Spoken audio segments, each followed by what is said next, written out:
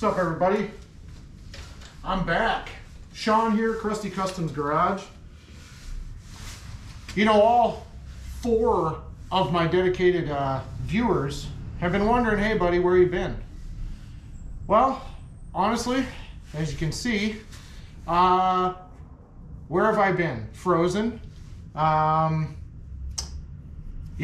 that about sums it up. If you ever had a friend who said, you know, that'll happen when hell freezes over.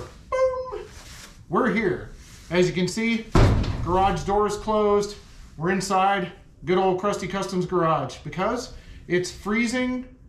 We're expecting more snow. And yeah, I just kind of have the need to make a video today, regardless of the temp. So here we are.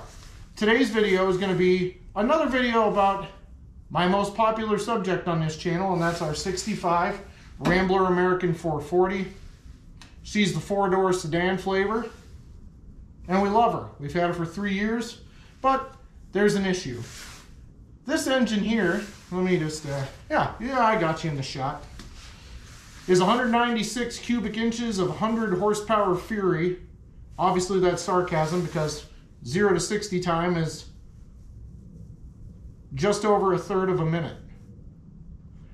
Yeah, sad.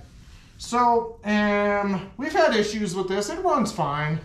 Carburetor has always been a bit of an a-hole. Exhaust manifolds are prone to cracking. We did install this exhaust manifold about a year ago, and it's been fine. But I'm kind of a guy that likes to tinker. If you haven't noticed, if you watch this channel, you know I'm all about that. So I'm over it.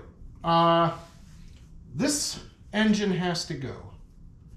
So I've had another little toy laying around, and I want to dig into it a little bit with you today, tell you what it is, tell you what's going on. So I'll be right back.